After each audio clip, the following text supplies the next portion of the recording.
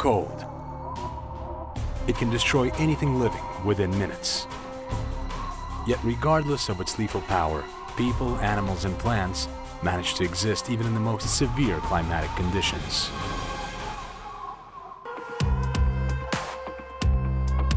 The evolution has provided the living creatures with a powerful protection. The thermal regulation system, able to maintain the body temperature and resist the aggressive impact of the environment.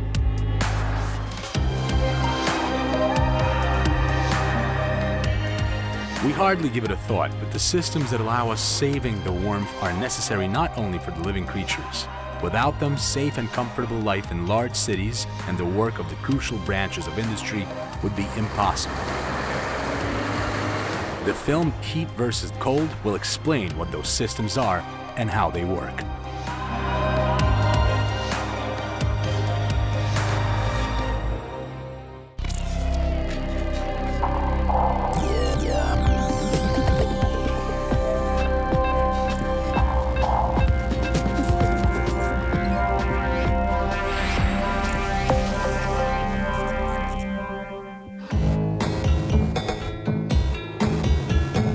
Rare archive footage. This is how oil production looked like up until the beginning of the previous century.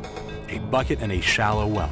As enviable as it is for the modern-day oil industry experts, the black gold would flow right into the people's hands all by itself. Or more exactly, would be splashing right under their feet. The oil would be collected right from the spots where it would show up on the surface. In 1824, the volume of oil produced in Russia amounted to 207 buckets. In 1835, 659 buckets were collected all over Russia. After processing, the kerosene fraction was used for street lighting and lighting of various industrial premises. So the demand for oil was quite big and growing. At some point, the oil collected in buckets was not enough. In 1866, the first well in Russia was drilled in the Kuban. Its depth was just 37 meters. And the oil fountain from this well lasted continuously for a whole of 24 days.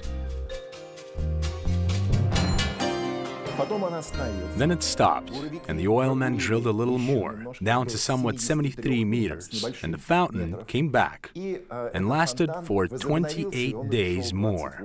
So can you imagine the difference?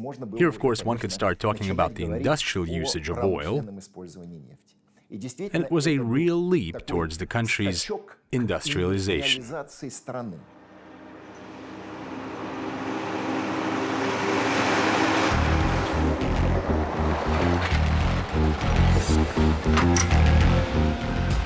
The oil field of the 21st century. The fountains in which the happy oilmen would splash are long gone, and the well depth now measures not in dozens of meters, but in kilometers. The production geography has changed as well.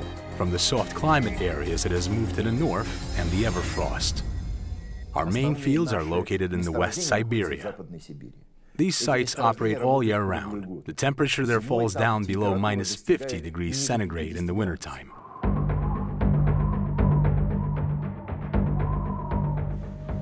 Getting to the oil in such conditions is just half of the process. The greatest difficulty is lifting it up to the surface, as today we mainly have to work with the so-called heavy oil, which is very cold sensitive. It has a significant content of paraffin waxes and other admixtures. All this makes it more viscous and more difficult to transport.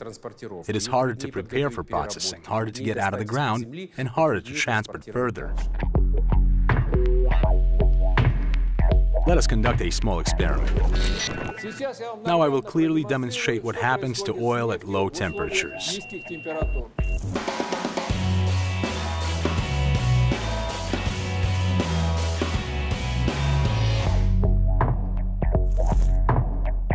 The temperature of this industrial refrigerator is minus 10 degrees centigrade. We are planning to freeze our heavy oil in here for just 10 minutes.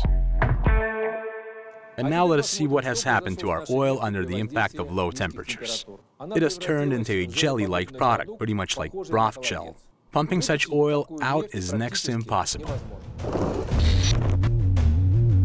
And if we still try, this oil jelly will most likely block the well and stop the production completely. And here comes the time to remember about the saving warmth. Let us warm up our oil a bit.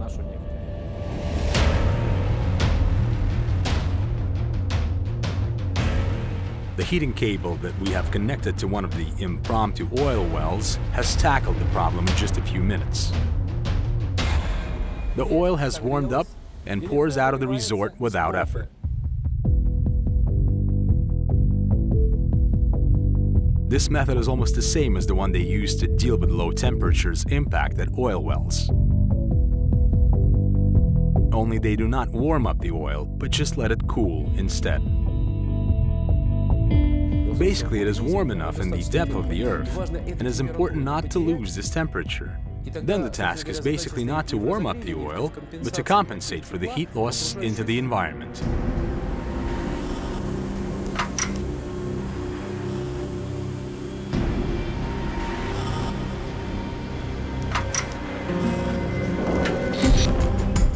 This company near Moscow manufactures 3,000 kilometers of heating cables every month. It is more than the distance from Moscow to the oil fields in West Siberia. By the way, it is exactly where some of them will travel in the near future to help the oilmen resist the severe conditions of the environment.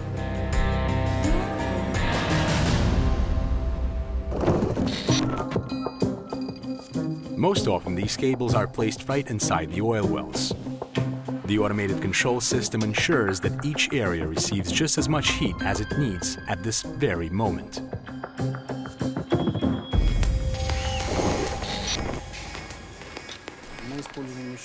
We also use special temperature gauges that monitor the required temperature on the pipe surface and signalize to the automated system in the control boxes and turn the systems on or off depending on what is needed.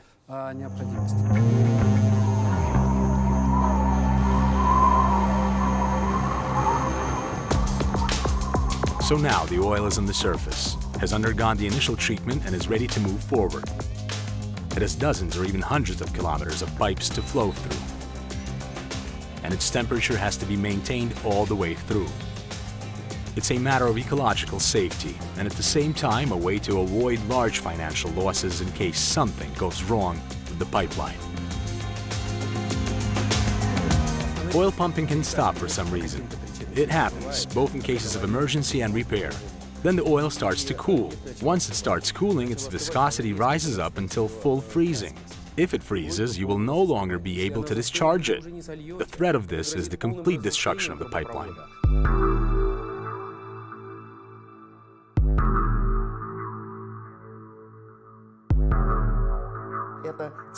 Restoration of this process afterwards is a whole new story. Then you will have to stop the supply of, say, new portions of oil into this pipe, maybe somehow cut out this pipe and replace it with a new one, install, pump it, heat it, and then proceed to direct new supplies of oil through it.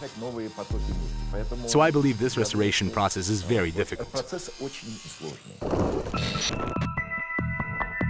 In order to prevent the destruction and standstill, the reservoir parks can be built along the entire pipeline where the freezing oil can be discharged in critical situations.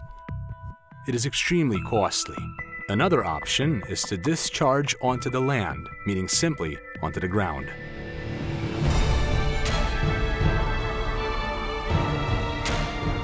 It will take a few decades for nature to recover after such spills.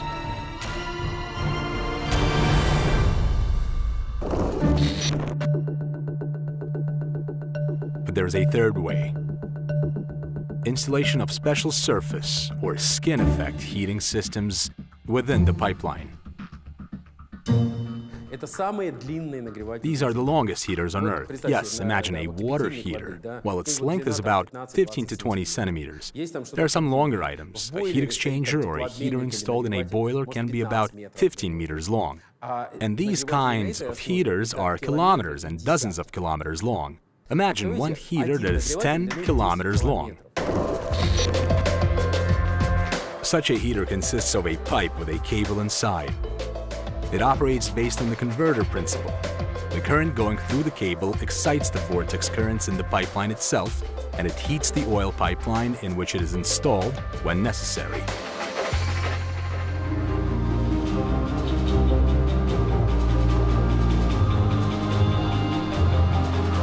Maintaining the work of the entire industry, such global tasks as this are not so frequent for the electrical heating systems. Sometimes they play a very tiny part, but their failure may result in someone's death.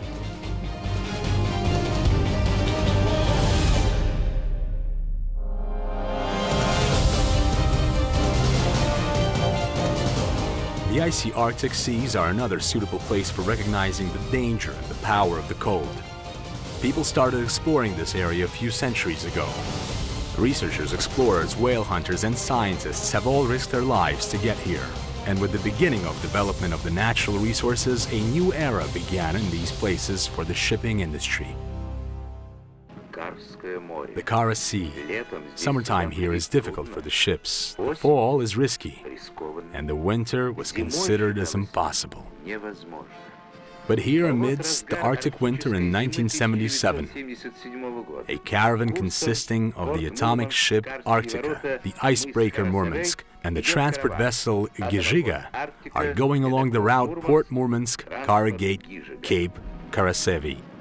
There's heavy ice ahead. We have to prepare the helicopter. Take a bit to the side. Don't hit the bear.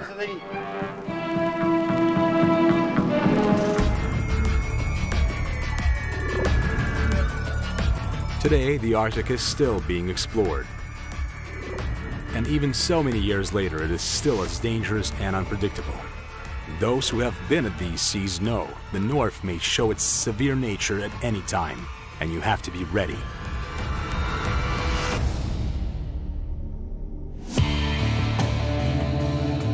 For people's rescue in case of a crash, most modern vessels are equipped with special capsules with lifeboats, food, still water, and all that may be needed by the people in distress.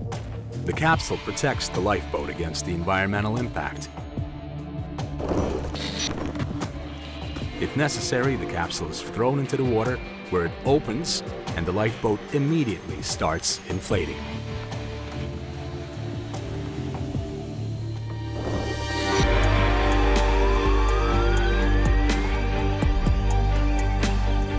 There is only one but. Using such rescue capsules is only possible in the temperatures above -25°C, but it can be much colder in the Arctic. A combination of low temperature and humidity leads to the icing of the capsules. When vessels operate in the Arctic conditions, such capsules must be equipped with the electrical heating system to ensure that the lifeboat would inflate in the extremely low temperatures.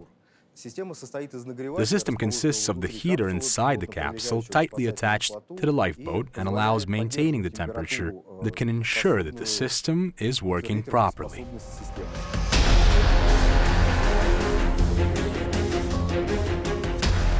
If the heating systems fail or break down in case of emergency, the capsule will be ejected out into the sea, but it will not be able to open and release the lifeboat, and it is made to rescue at least 20 passengers. It is not difficult to guess what happens next. Just a couple of minutes and these icy waters are deadly for human beings.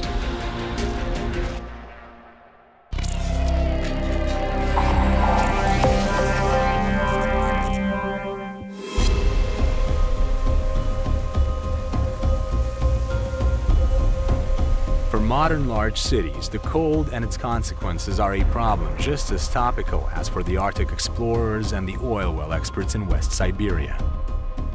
Suffice to remember that in the highly developed 21st century, the citizens of large cities are threatened by the regular blocks of ice that can accidentally fall off roofs every winter. It's quite easy to gather these statistics. A few dozen of people die every winter season. Sometimes this number can even go up to 100 in terms of a country. And there are many people that end up in hospitals over this, to say nothing of damages to property and car repairs. Hundreds and thousands of people suffer from this. This touches the life and health of basically every person.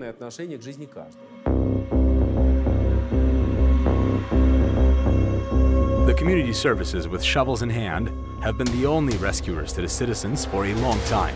But in the past few years, the systems that would be able to solve the issue of icicles on the roofs have started appearing on the city roofs. I believe over 100,000s of those have been installed on the roofs in Moscow by now, and I'm sure that many people do not even know what they are. They only see that there are two buildings. One of them is clear, no icing, no traces, and the next building over there are guys working with their shovels on the roof. The snow and ice are falling off onto the ground and the nearby space is enclosed. Yes, it is also safe, relatively, but I'm sure that the cost of people's labor and the further roof repair, as still some mechanical damages caused by this, they are absolutely comparable with the costs of installation of such systems.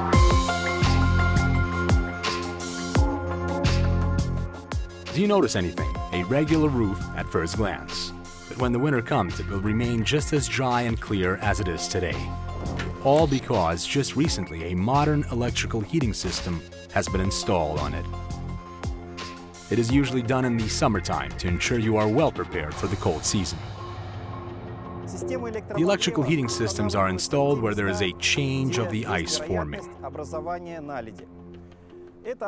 Those areas are usually spouting chutes, water drain pipes, valleys where two roofs are joined together. What does this system do? It melts the snow and ice, or just ensures even flow of the meltwater down on the ground through the drain pipe. The system is equipped with the temperature and rainfall gauges. It turns on and off automatically. But its main advantage is that it is able to detect how much heat it needs to produce depending on the environmental circumstances all by itself. The magical device responsible for such acumen is the self-regulating heating cable. We cannot predict in which point of the roof more snow will gather, you see. And the cable feels that there is a lot of snow at this point, but not so much in another spot. It quickly does its job, and the snow is gone. The job is done, and it all by itself reduces its energy consumption 10 or 6 times down. Nice, isn't it? I think it's nice. It's not common for a regular heating cable to have such sensitivity. Its work principle is easy. The current flows along a metallic conductor and the heat is generated inside the conductor. This heat then warms up what we need. This process can only be stopped by disconnecting the power unit. But the self-regulating cable is much more complicated. What is a self-regulating cable? First of all, the heart of this cable is a matrix. The matrix in its turn represents two conductors through which the current flows and the plastic that covers these two conductors. In this case, the heat is produced not only in the conductors but in the special heat-conducting plastic that surrounds them. This is the material with unique properties that allow the cable to adjust to the environment. Self-regulating cable doesn't overheat in the temperatures up to plus 50–40 degrees centigrade and does not freeze in minus 40. It supports the full cycle. In plus 40 it produces small capacity, which is increased in minus. This is an example of a smart device. There is no electronics that make it smart, which normally leads to the deterioration of the effect in case of the electronics failure. And this one is based on physics. Imagine for a minute that all clothes are made of such materials that can feel whether you are cold or warm. Or your hat can feel that your ears are freezing and can warm your ears more than your head. Smart cables work where direct contact with the environment is possible. Today they protect the roofs of residential houses and most important buildings of Moscow against icing. Among such buildings are the Historical Museum, the Bolshoi Theater, and the shopping arcade. There are very large systems in Moscow. I can give an example of the roof of the old shopping arcade, where several megawatts of power are consumed. It is just that the roof is very large, with a lot of glass and a huge amount of rainfall. And the roofing itself may be in danger. Imagine, the ice starts growing on such a roof. It is dangerous. It can lead to serious consequences.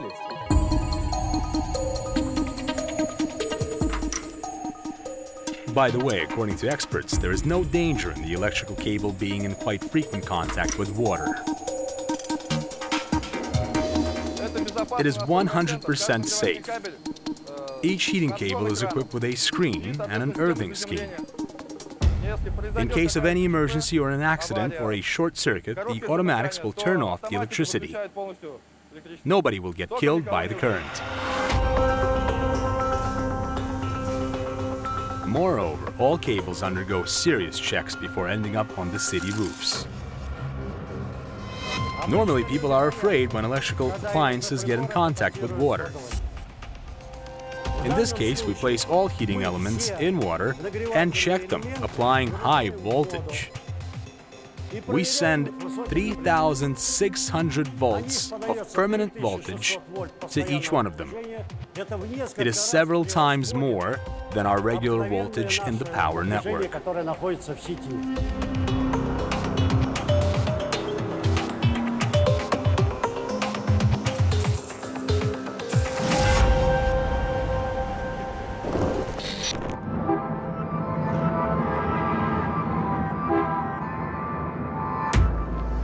If the smart heated roofs are already a reality of today, can we hope, for example, for heated roads in the near future?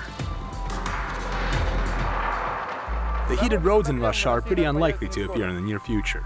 It is a very highly expensive technology. It requires a lot of cable and special road coverage. It is difficult to lay the heating cable just like that. A special heating cable is needed, an expensive one, and the costly systems are needed.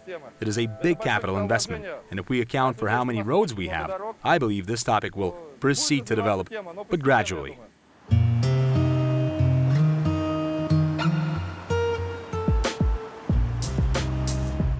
Actually, there is no need in heating all the roads. The heating is required in especially important and dangerous areas where icing is possible. For example, the dangerous turns on mountains, serpentines, airport runways, and access ways to objects of social importance. By the way, a few words about federal objects. There are more and more heated underground passages appearing in Moscow. Though unlike the roofs, the passages are not heated with the help of smart cables. So for it to work like this, a device must be in tight contact with the environment. If there is no such contact, then there is none in the underground passages, because it lies under the pavage, and there is quite a thick layer of granite or other clad material over it. Consequently, it will not be so highly sensitive. In this case, the solution is simpler. In the underground passages, the simplest heating elements are effectively used. They are laid under the top surface and equipped with the rainfall and temperature sensors. It ensures both the long service life of the pavage and the safety of people walking on it.